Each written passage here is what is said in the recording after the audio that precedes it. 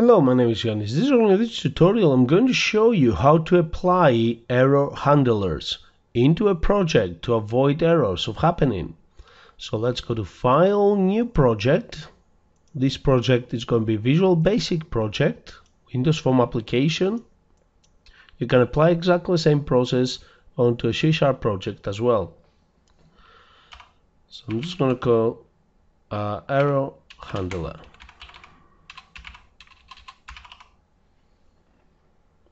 And click OK. Now the next thing we need to do is add a number of text boxes. So let's put a couple text boxes here. A couple labels. In fact, I'm just going to put 3 labels here.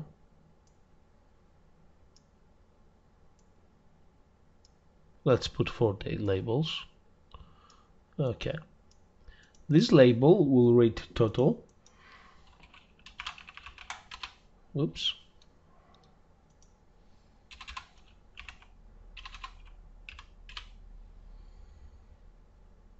Let's put column as well.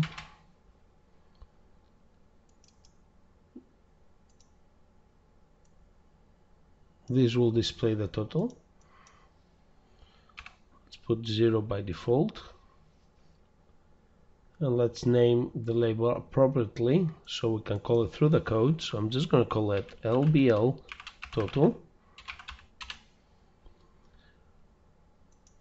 Just going to type here the text value for this label will be first number. Here I'm going to change that to second number.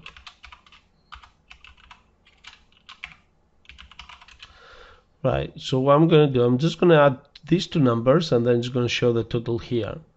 So I need a button to apply the event. So click and drag a button to your project. And I will say add the first and the second number. Actually, in fact, just put give me the total. That's better. So if I double click here this button, in fact, let's name the text box appropriately as well. So we can call them through the code. So txt1, and I'm going to call this txt2. Okay. So when somebody clicks on this button, I want to actually create 2 variables first of all. I'm just going to say dim first. Let's put first number as integer. And I'm just going to copy this, paste it out, and change it to second number.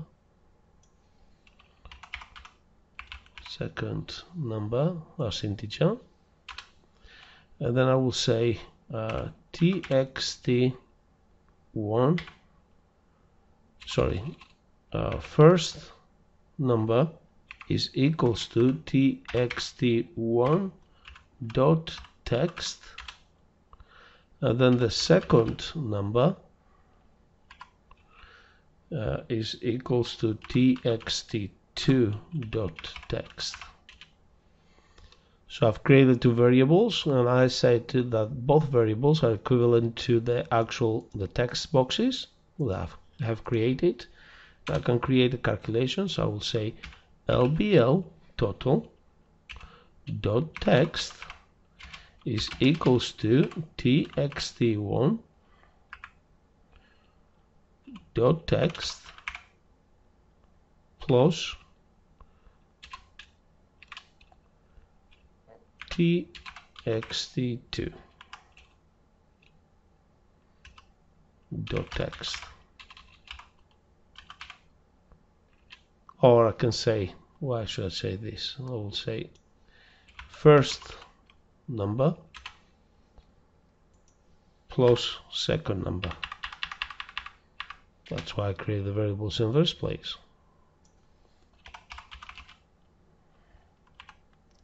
Okay. So, to summarize, so I've created two variables. Each variable is equivalent to a text box. Then the label will show me the total of these two text boxes added together, these two variables added together. Let's press play. And I'm just going to add here 2, and then here I'm going to add 3. 2 plus 3 equals 5. So if I click here submit, I should see 5. Okay, that's good. It's working. That's good. I've got no errors. Now the problem we have is though, if I remove these numbers and click submit, I've got an error message. Now, in order to avoid for something like this to happen, I could actually apply an exception, or I can actually deal with that with the error handler. Now the error handler will help me to bypass this issue. Let's stop this project.